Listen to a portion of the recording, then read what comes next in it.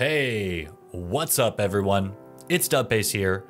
Are you looking for a reserve loot guide that mixes PvP with high tier loot? Well, look no further. Over the past couple of weeks, I've been trying to approach Reserve like a Chad, and this means that I rush the high tier loot locations to try to get the best loot on the map first and pack my bags completely full before extracting. In this video, I'm going to cover what keys you need, a general strategy to follow, and an exact building breakdown in which I cover my exact route that I run through the buildings and the precise spots that I check to ensure that I leave nothing behind. Let's jump right into it. Let's start first by talking about the overall general strategy for this Chad loot run. The strategy for this loot run is really quite simple. Right off of spawn, you're going to rush to one of three main primary buildings that contain some of the highest loot on the map. Those three buildings are the King building for its abundance of military tech, as well as graphics cards and Tetris, Black Bishop for the infamous drop-down room in which graphics card and Tetris frequently spawn, and lastly, Black Pawn for the RBBK marked room in which ultra high tier loot can spawn like ASA, grenade launchers, med cases, dog tags cases, and more. In addition to carrying the keys for all three of the primary buildings, I also included key sets for two additional secondary buildings to loot. And the reason for this is because I find that often my bags are not completely full and there's very frequently missed loot in these buildings. The additional buildings that I included to loot in this run are White Bishop for its abundance of medical supplies, and White Pawn for the two locked rooms that include weapon attachments as well as ammo, and there are some loose intelligence spawns as well. Once your bags are almost full, then it's time to start moving for the extract. For this guide, I suggest extracting at Dome/Queen, and this will require the Red Rebel ice pick. If you don't have Red Rebel yet, don't worry, it's not a big deal. You can do this exact same loot run, but just switch Dome for D2. I personally love ending my run at Dome because there are 4 keys that I use up there to truly fill my bags to every last slot. The one exception to this strategy is if you get a B building spawn, in which I did include the keys so you can loot the marked room in the B buildings, as well as the adjacent weapons room as well. After looting the B buildings, I suggest cutting straight through the K buildings and going right to King to resume the normal strategy. If you're interested in using the map that I created for this exact loot run, just a heads up that that's in the description below. And I'm also crediting the original author of this map and providing a link to the original map as well. Before jumping straight into the building breakdown, I did want to cover the keys that I use a little bit more in depth. I do carry a SICK case with me in my Gamma container, and if you don't have a SICK case, you will need to cut 2 of these keys out. I would suggest one of these 3 keys, either RBKSM from White Bishop, RBRS from Dome, or RBGN from King. If you want and you do have more space, you can also add keys like RBST to loot the weapon room in Long Garage, which can have ASA spawns, but I find this key is a little bit overpriced for what I get, and the chance of getting those high tier loot ASA and OFZ shells is quite low. To kick off our building breakdown, let's first start with the King building. Now, King is arguably the most important building on the entire map, and I'm entering through the White Bishop side directly into the main server room. When you're in the main server room, look carefully at each of the server racks, including on top of the server racks as a found military circuit boards, and in between server racks, there can be loose loot on the floor as well. Next to the toppled over server racks, there is actually a potential high tier loot tech spawn in the floor, so check carefully, as well as behind the toppled racks and on the chairs.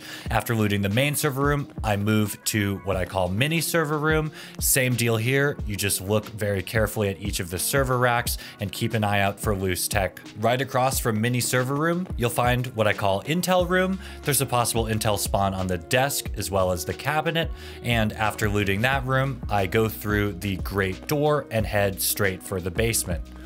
Upon entering the basement, you'll encounter the first locked room in King, and this is the RBGN key, and inside you'll find 2 toolboxes as well as a possible military battery tech spawn. Heading out of that, the second locked room is in the larger room adjacent to it, and in this locked room, you can find an intelligence spawn on the desk, possible rare loot on the shelves, and another intelligence spawn on the chair. In the large room, there's also a duffel bag and a kitted AK spawn on the chair. Before leaving, if you want, you could also hit the duffel bag in the bathroom. Heading out of the basement, we now head to the second floor. I used to not loot here, but I do really quickly now. On the green crates next to the stairwell, there's a possible military tech spawn, and I head straight for the large room at the end of the hall. There can be a possible graphics card or Tetris on the floor, so look carefully. After looting the second floor, I head straight for the third floor, and right to the left off the stairwell, you'll find a utility closet where you can find things like water filter and fuel. I loot this quickly and then head typically for the end of the hallway now to check for the intelligence spawn on the long desk. After that, the room right next to the largest room has possible meds on the shelves, and the room next to that has ammo spawns as well as a duffel bag that you can hit. After looting the main section of the building on the third floor, I then head to the annex, where if you turn left after going into the hallway, you'll find another utility closet, which has similar spawns like water filters and fuel, as well as a spawn in the lamp and possible tech spawns on the metal shelves. Before heading down into the garage server room, I do sometimes loot the roof, usually only when I'm confident that there's not anyone sniping at dome, and I just look really quickly right on top where the radar is to see if the military tech spawn was there. Then I go straight downstairs again, and I go and take a look from the third floor into the garage server room to see if there are any enemies before heading down the metal staircase. Once inside the garage server room, it's the same deal as usual. I look very carefully at all of the server racks because it seems like there's a billion different spawns here where you can find military tech and GPUs, Tetris, all of the great stuff that we're really looking for. Before leaving this area, make sure you check the metal shelves, as I very frequently find military tech there as well. That about wraps it up for King. Let's move now to the next primary building. The next primary loot location that we're going to be breaking down is Black Bishop. You'll see here that I am entering via the jump up, but you could also go up the metal awning and jump in on the first floor. We are now on the third floor in the weapons room, and I always check down the hallway before looking at what spawned. You can have some great weapon attachments that spawn on that green box, and I always loot the 4 main rooms on the third floor before heading to the second floor. On this first room with the computers, I check on the chair, I check next to the computer, and I check next to another computer, and then head back into the room adjacent, in which I check carefully on the metal shelving unit, and I will head to the room to its diagonal on the opposite side and check the other metal shelving unit for possible military tech spawns. You'll see here that I found filter and MGT. You would be surprised how much this type of loot is left behind. The final room that I loot on the third floor is the one that leads to the drop down, but I would not suggest dropping down. Look carefully next to the toolbox and on the desk across from the toolbox for military tech spawns, and watch dome to make sure that you don't get popped. This is where the drop down is, but again, I typically don't take this. Instead, I head for the second floor, use the RBAK key that I included, and once inside the room, take a look at the shelving units as well as the desks for Tetris and graphics cards. You'll see that I found one here. And look around quickly, but I wouldn't hang around. If you want, you could additionally also loot the computers in here, but this is just prime picking for a dome sniper to pick you off. After looting RBAK, head down to the first floor, and you can then hit the RBAM room. This is one of the most underrated rooms in my opinion. The key price is up there, but not too expensive. It's got 3 toolboxes, an intelligence spawn on the stool, weapon parts that spawn on the desk, as well as a military tech spawn, and there's a possible FP100 air filter spawn in this room as well. Don't forget about the jacket before leaving this, and you're done with Black Bishop. Speaking of underrated areas of Black Bishop, I also wanted to bring your attention to a new intelligence spawn that I just discovered recently. It's in the underground basement part, which needs to be entered from the outside like I did here, or you can enter from the cafeteria. I actually love this area, but if you go to one of the D2 entrances, as you'll see here, enter this room, right next to these coffee cups, there's an intelligence spawn. I have never seen this on the wiki nor anywhere else on YouTube, so I wanted to bring your attention to it. The last remaining primary loot location that we're going to cover is Black Pawn. Now, the #1 spot to hit is the marked room, so I run straight for the basement, but before just going straight into the marked room and opening it up, check all of these cheeky areas. Check the bathroom. I always close the gym door to make sure I'm not going to get pushed from in there, and also the utility closet. And if you want, also the entrance down into D2, I will close as well. Then loot the marked room, and when within the marked room, typically everything spawns down on the floor, but there can be random items on the couch as well as the tables, and look carefully for ammo that spawns in the blood spatter as well. After hitting the marked room, I then move to hit the RBTB weapons room, and there are 2 primary locations to loot in here. The first is on the desk within the light, as well as next to the wall. There can be more weapon attachments that spawn there as well. And of course, within the weapon racks, you can find AKs and other stuff similar. After looting these 2 underground locations, I move through the gym. You could hit the duffel bag if you want. And from the gym, I take the opposite side stairs up to the 2nd floor, where you can use one of the ORB keys to open the locked weapons room up here. Once you enter ORB 3, there are 2 shelving units that can spawn nice weapon attachments, and also a shelving unit that can spawn ammo. Additional ammo spawns are on the green crates, and then I immediately move for the 3rd floor. This is the RBOB key. It's got an intelligence spawn as well as some rare loot spawns like chainlets, etc. I've never found intel in here, but I always check. And I've also heard that you can additionally find intel in this loose room right above ORB 3, but I've never personally found this. And at this cabinet with the candles, I've also heard that you can find intelligence. So check these out and let me know if you ever find these on the 3rd floor. After hitting the 3rd floor, it's time to get out of this building and move to your next loot location. Now that we've covered all 3 of the primary loot locations, let's now jump into the secondary loot locations, starting first with White Bishop. I always enter through this front door, and I don't close the door behind me because I don't want to give any other player knowledge that I might have been in here. I go in through the 1st floor, head straight to the 2nd. I check left first. I always look down the hallway before heading to the RBSMP key. This is one of the most expensive keys for Reserve, and it's worth it. There's a lot of great possible medical supplies that you can find, including SJ6, morphine, CMS kits, Serv 12, Salewa, ophthalmoscopes. Always look very carefully on the floor as well, as I've found that there's a lot of medical items that can spawn in this mess and rubble on the floor. And then move quickly down the hallway to the RBKSM key. This key, I've said before, it's usually garbage. There can be some loose medical supplies like saline in here, but I usually just go in to check what's spawned as well as hit the duffel bag. Since I'm in here anyways, you might as well hit it. After hitting the 2 locked rooms, I go to the roof, drop through to hit this large weapons box. This is a nice type of weapons box and can have nice spawns in it, so I do like to check it out every time. To get back out, you slide through the top, and then after looting the upstairs, I head straight for the basement. I'll show you here though, make sure you know about this hole in the wall, drop down from the 2nd floor. I kill a lot of players that don't know about it, and then I will head to the basement through the same stairway that we went to to the second floor and head straight back to look on this desk. There's a possible intelligence spawn here. In the same area, there's a green weapons box if you want to hit it. And if you head to the other side of the basement, there's this large medicine room in which lots of loose loot med supplies can spawn. In this run, it was only a morphine, but I do like coming down here and I hit the little med box as well. After looting all of this, head back upstairs and you're done with White Bishop.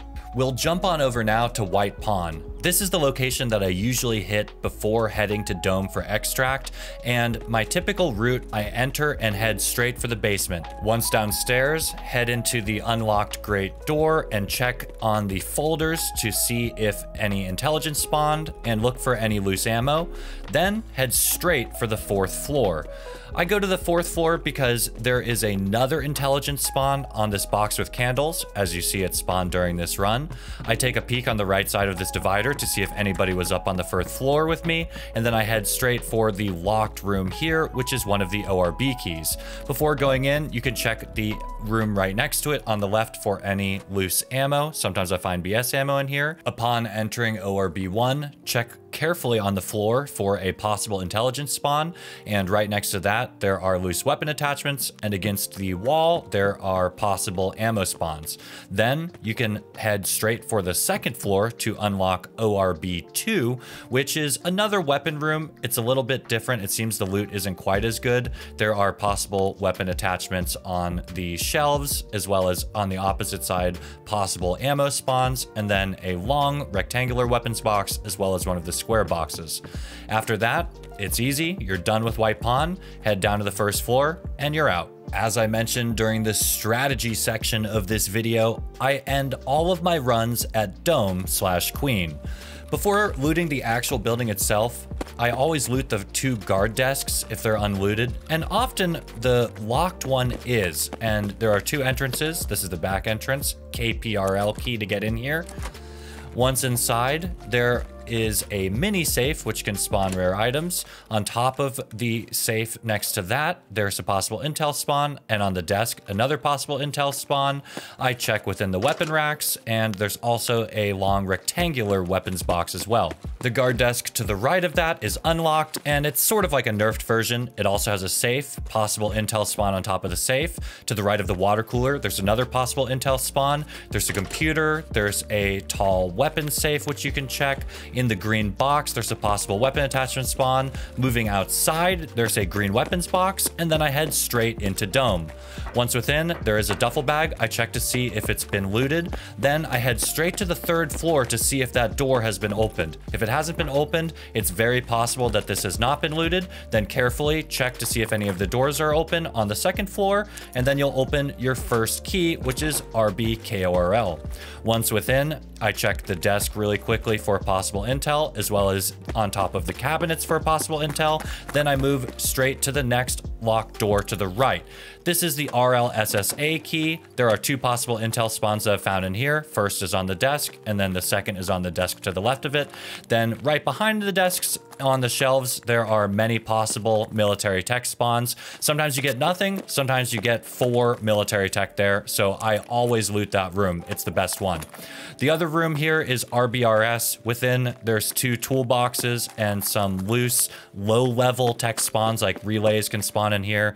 If you're near full, I usually just skip this room, but I'm including it since I think it's worth always filling your bags. After looting that, I head straight to the 3rd floor to check the last intel spawn, as well as in the room across from the stairwell, there are some possible weapon spawns as well as ammo spawns. I check for BS ammo, and then I head straight for the couches that are at the back of Dome. Be careful, because if someone is in here, they've heard you this whole time and they're probably waiting for you up here. The couch on the right has the intel spawn, and then there's a duffel bag on the left. After checking for the intel, then it's time to head back to the 1st floor to get ready to extract. I don't like to use the 3rd floor fire escape to get to the extract. There is a possible intel spawn on the desk here. These shelves have some tool spawns. There's another intel spawn on the desk through the doorway. Military tech spawn right where I'm aiming there. And then I'm heading straight for the extract, and it's time to go with the Red Rebel. As we're now nearing the end of the video, I did want to say, this is my version of a Chad loot run, and this is original content. I didn't take this from another streamer. I didn't repurpose any other content. This came from my brain and through my gameplay. So if you do something different, I'd love to hear from you. Consider joining the discussion in the comments below. Otherwise, please, I invite you to stay tuned for more great Escape from Tarkov content coming soon, and please consider subscribing to make sure that you don't miss it. Stay safe out there, and I'll catch you next time.